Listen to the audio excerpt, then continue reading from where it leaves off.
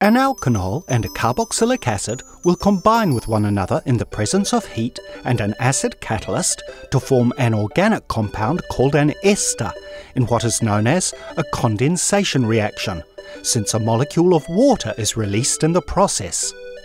For example, when ethanol and butanoic acid are heated in sulfuric acid, they react to form the ester ethyl butanoate. The first part of the name of the ester derives from the name of the alkanol, by replacing the -anol ending with -il, and the second part from the name of the carboxylic acid, by replacing the oic acid ending with -oate. So ethanol becomes ethyl and butanoic acid becomes butanoate. Ethyl butanoate is an odoriferous compound with a pineapple or orange smell and flavour, which is used in the food industry.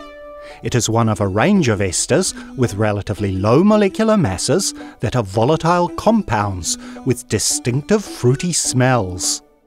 For example, pentylethanoate has a banana smell, pentylpentanoate an apple smell, octylethanoate an orange smell, propylethanoate a pear smell, and pentylpropanoate an apricot smell.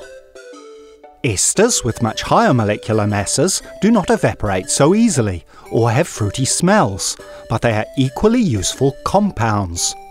For example, long-chain carboxylic acids combine with glycerol in a condensation reaction to form triglycerides, commonly known as lipids or fat, which is an important way the body has of storing excess energy.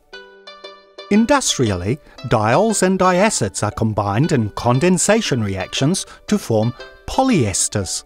For example, ethylene glycol reacts with terephthalic acid to form the polyester polyethylene terephthalate, commonly abbreviated to PET, a thermoplastic polymer used to make a variety of products. About 60% of the PET produced is used to make synthetic fibres, and another 30% plastic bottles.